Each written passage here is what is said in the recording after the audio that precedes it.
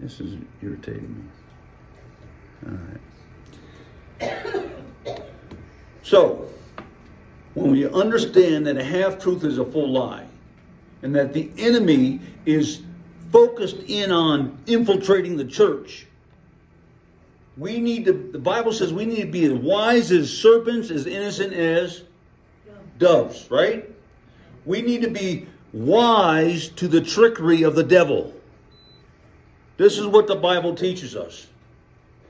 And Peter is really trying to get us to understand the importance of all this. He's trying to get us to understand false teachers are coming, and they're coming with false doctrine. You can't believe everything you hear. You need to test the spirits, whether they're good or bad, to see if there's any false prophets there, right? Amen? You need to test it. Test it. How do we test it? We test it in light of Scripture, which is why Peter says we need to study the Word of God. We need to study it so we know a truth when we see it, and we know a lie when we see it. Amen? Amen. And this is what he gets after. And that brings us to chapter 3, verse 10. Now understand, when you hear the phrase, the day of the Lord, that literally means the day of judgment. The day of judgment. And this is what Peter's talking about. Verse 10. Let's read it. We're going to go from 2 Peter chapter 3, verse 10, all the way to the end of the chapter. It says, "But the day of the Lord will come as a thief in the night, in which the heavens will pass away with a great noise, and the elements will melt with the fervent heat. Both the earth and the works that are in it will be burned up. Therefore, since all these things will be dissolved, what manner of person ought you to be in holy conduct and godliness, looking for and hastening the coming of the day of God, because of which the heavens will be dissolved, being on fire, and the elements will melt with fervent heat? Nevertheless, we, according to his promise, look for a new heaven and a new earth in which righteousness dwells." Amen? Amen. He goes on in verse 14. He says, "Therefore, beloved, looking forward to these things, be diligent. Be diligent to be found by him in peace, without spot, without spot and blameless. And consider that the long suffering of our Lord is salvation, as also our beloved brother Paul, according to the wisdom given to him, has written to you, as also in all his epistles, speaking in them of these things, in which are some things hard to understand, which untaught and unstable people twist to their own destruction, as they do also the rest of Scripture. You therefore, beloved, since you know this beforehand, beware. Beware lest you also fall from your own steadfastness, being led away with the error of the wicked. But grow in the grace and knowledge of our Lord and Savior Jesus Christ. To him be the glory both now and forevermore." Amen? Amen. And so what Peter is saying here is he's telling us first that the day of the Lord is coming. There's going to be a rapture. And then there's going to be final judgment. Amen? In fact, Jesus said, when I go to my Father's house. Where my Father's house, there's many mansions. He says, if it were not so, I would not have told you. And if I go there, I'm preparing a place for you. And if I go, trust me, I'm coming back. I'm going to come back and I'm going to collect you. I'm going to return and collect you up to myself. But when the rapture happens, shortly thereafter, there comes judgment. The day of the Lord, the day of God. Final judgment, the great white throne judgment. Amen? Amen? And at this point, during the final judgment, what happens is everybody is judged. Both believers and non-believers. For non-believers, they're judged in their sinfulness. And the result of that judgment will be hell. if you decide not to get your life straight, if you don't get right with God this side of heaven, when you go to final judgment, the Bible teaches that what awaits you is a fiery indignation. Hell. You're judged, all your deeds, your works, everything that you are, your soul is judged to hell for the non-believer. But what about for the believer? What happens? Once we get saved, the Bible says that we're sealed and nothing can separate us from the love of God. Amen? Amen. Once you belong to Him, you're His forever. Amen? So then what is judged in this great white throne judgment, in this final day of the Lord? Our works. Our works are judged. Our works are tested by the fire. And the Bible teaches us that both heaven and earth are going to burn up. They're going to dissolve. They're going to melt away because of the fire, right?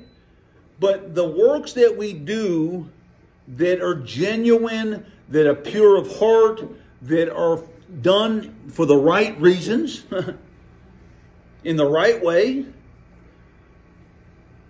if those are done in a purity of heart, really wanting to honor God, then those works won't be burned up, but they will be rewarded, the Bible teaches. And the Bible teaches us that we'll be rewarded with crowns, right? And the great thing about these crowns is that we don't hang on to these crowns. We get to lay them at the feet of Jesus. Amen? Amen.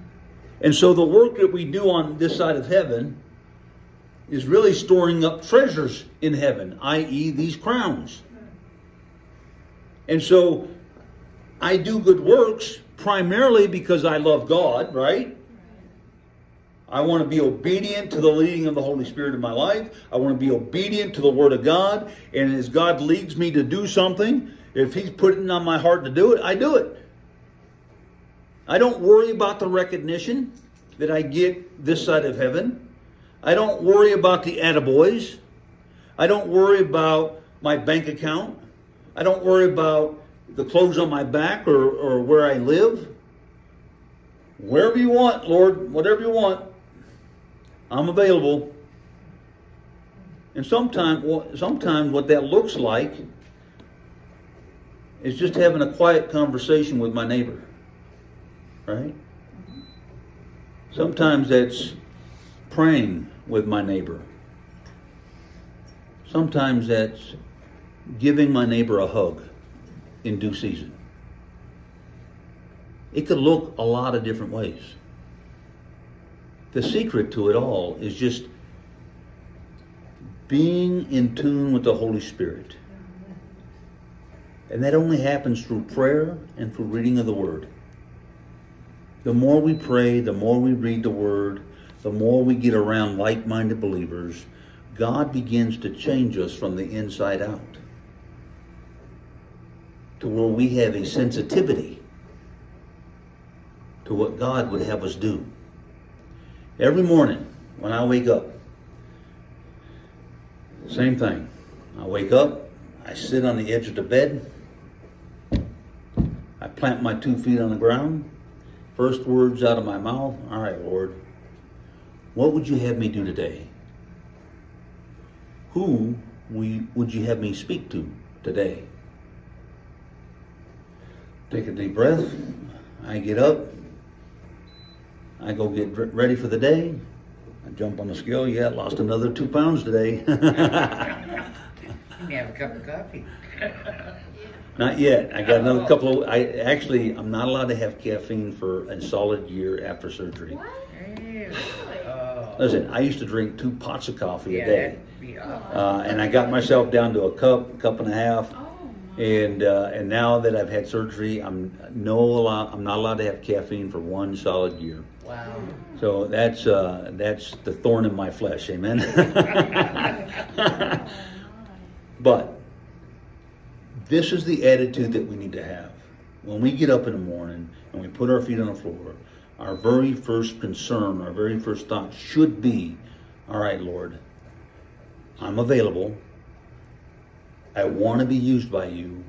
What would you have me do today? Who would you have me speak to today? How can I be of service to you, Lord? Listen, I'll be honest with you. I'm 50 years old. Compared to you guys, I'm young. Right? Yeah, rub it in. All in the spirit of love, honest. I'm retired at 50. Fully retired. My wife and I can do anything that we want. We have zero debt other than a small mortgage that my retirement covers with plenty left over. I say this not to brag, but to simply state this. We can literally do and go wherever we want. We can wake up one morning and go on. Who's ever watched Crocodile Dundee? Oh, remember that show? Yeah.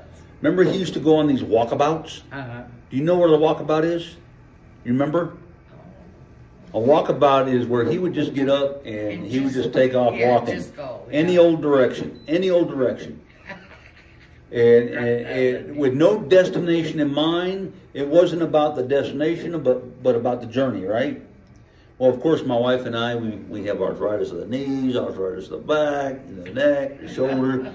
And so we don't go on walkabouts. We termed a new phrase. We go on a drive-about. Oh. We jump in the truck. We jump in the truck. That's what we do too. And we're like, all right, which way are we going to go? We're going to go left? We're going to go right? What are we doing? Let's go this way. The last drive-about we went on wasn't too long ago. We ended up in Cheyenne, Wyoming. We first went up to Fort Collins to just check it out. And then we came to the freeway, and if we got on the freeway going to the right, we'd be heading south to come back to Springs. You go to the left, you head north to wherever. And which way? I don't know. All right, let's go to the left. and next thing you know, we're in Cheyenne, Wyoming. And you know what I learned about that trip? I never want to go back to Cheyenne, Wyoming again. That place is just a hole. Yeah. No offense to anybody out there living in Cheyenne, Wyoming, but there's nothing out there. You know, just they got desolate. Few motels along the highway. You know if you've lived, yeah. Anyways, I digress. Go to Alaska. I've been there. Love it. Oh, good. Love it. Been to the North Pole. Love it. Yeah. Seen the Alaskan pipeline. Right. Got to see, I went to Santa's workshop and got to feed the reindeer. Oh. I actually bought two of my daughters a 1-inch by 1-inch square piece of land in Alaska. It says you're now the proud owner. You got a toe hold in Alaska. But anyways, they give you a recorded deed and everything. So a little 1-inch by 1-inch square piece of property. They sell those pieces of property at the North Pole. Do they have to pay taxes? You know what? Yeah. If I do, listen, we're on the internet, and so listen. If any IRS agents out there, I'm good. They give you a dividend every year of every man, woman, and child. For those that established residency, that's Yeah. right. That's right. After 1 year. So, but anyway, I got some friends that live up there, and they love it up there. Everybody I've ever talked to who's been to Alaska, they love it. But listen, we digress a great deal. We're talking about the scriptures. The idea is he's warning us to be sold out the whole route. Amen? Amen. He wants us to be all in, right? In fact, Matthew chapter 10, verse 32, it says, Jesus says, if you confess me before men, I will confess you before the Father. Amen? So we can't be ashamed of who we are in Christ. We got to be willing to speak boldly about our faith. Be willing to speak and share our testimony, right? The Bible in Ephesians tells us that we need to be imitators of God. Jesus Christ himself told us in Luke chapter 19, verse 10, he says, the Son of Man came for the sole purpose to seek and to save that which is lost. That should become our desire, our heart's desire. We should desire the things that the Lord desires, and we should mourn with the things that breaks the Lord's heart. Amen? And so when Jesus came for the sole purpose of seeking to save that which lost, we should have that same mindset. And so when we get up in the morning, we put our feet on the ground, Lord, what would you have me do? Who would you have me speak to? We can't be afraid to speak truth into people's lives. Understanding that it may not be popular. It may not be received very well. But we are not called to be sensitive to people's feelings. We're called to be sensitive to the fact that people are lost. Unless they get the truth, they will forever be lost. Damned to hell, the Bible teaches. And so we got to be willing to just be real with people, to be honest with people, to say, look, I love you, and because I love you, I need to speak truth into your life. You need to have a right relationship with Jesus. Romans 3:23 says, we all have sinned, we all fall short of the glory of God. Every one of us knows that we've blown it from time to time. But the reality, the truth that you need to hear is that Romans 6:23 says that the punishment of our sinfulness is death. Total separation from God. But the beautiful good news is in Romans 5:8. That while we were yet sinners, Jesus Christ died for us. He took upon us our sinfulness so we could be clothed in His righteousness. But the only way that works is if we put our faith and our trust in Him and in His blood shed on the cross. And more importantly, we need to make sure that we're in a love relationship with Christ, with God. And the only way we show our love to God is through our obedience. Not because we have to, but it should be because we want to. Amen? I'm probably way off track. I don't know where we at. So he's talking about being the day of the Lord, what's happening the day of the Lord. He goes on, verse 14, talking about be steadfast, right? Therefore, beloved, looking forward to these things, the last day events, right? He says to be diligent, to be found in Him in peace, without spot and blameless. In other words, to live a sinful life. To live a sinless life, I should say. Excuse me. Freudian slip. I'm just testing you guys, see if you're awake. To live a sinless life, right? 2 times in Scriptures. Once, the paralytic man at the pool of Bethesda. And the second time, where He rescued the adulterous woman. Where they brought her to be stoned before the Lord, right? In both those cases, Jesus tells us to go and sin no more. What? Oh, that's impossible. What's impossible for you and me is completely possible in Christ, right? I can do all things through Christ who strengthens me. Amen? All things.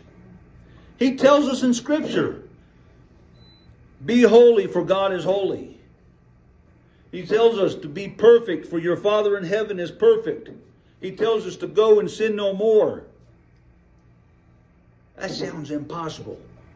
No way can that happen. He's telling us right here, in the day of the Lord, we need to be diligent to be found in Him without spot and blameless, without sin. The only way that happens is if we repent, confess our sins to the Lord. If we confess, 1 John 1:9, if we confess our sins, He is faithful and just to forgive us. Amen? Amen. But when we repent literally means to do a 180. Not to do what we've been doing, but to do something different. If we are focused on the same 4 things that the early church were focused on, and I'm going to close on this. The early church dedicated themselves not weekly, but daily to the apostles' doctrine, the reading of God's Word, to fellowship, to breaking of bread, and to prayer. They did this daily.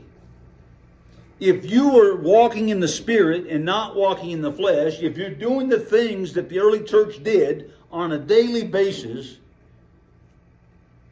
if we're praising God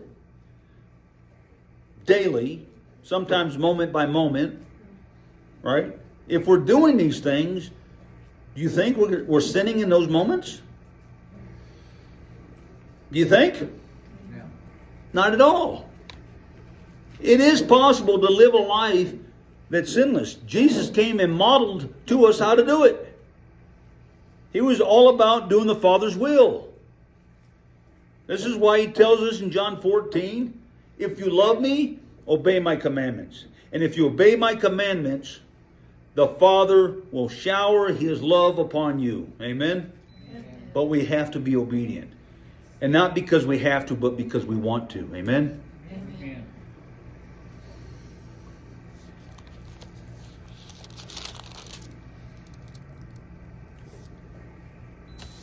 As we, that concludes our study in 2 Peter.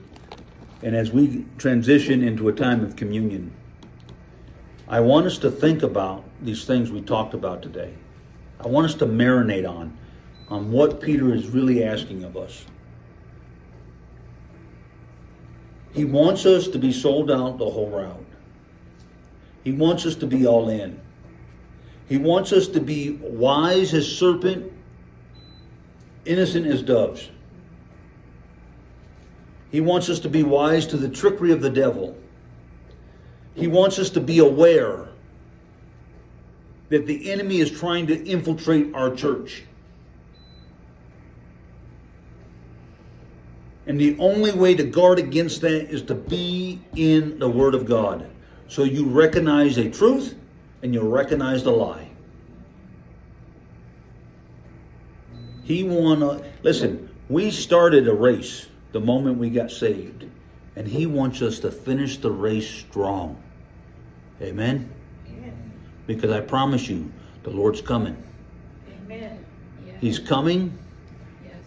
And then after that is a day of judgment. And God will say one of two things to us. And this is Bible. He's either going to say, get behind me, you workers of lawlessness, you sinful, rotten people, right? Or he's going to look at us and he's going to say, well done, good and faithful servant. What do you want him to say to you? Good and faithful servant. Yes. Father God, we thank you for your word. We thank you that you prepare us even now for what's to come. We pray that as we get ready to take communion, that we can marinate on the fact that there are deceivers out there. Wolves in sheep clothing. They're trying to deceive us. The Bible tells us that Satan is like a lion prowling around, seeking whom he may devour. I pray that we're much wiser than that. I pray that we commit to regular reading of your word, to regular prayer, to fellowship, to breaking of bread. We pray this in Jesus' name. Amen. Amen. What I'm going to do is I'm going to put some music on.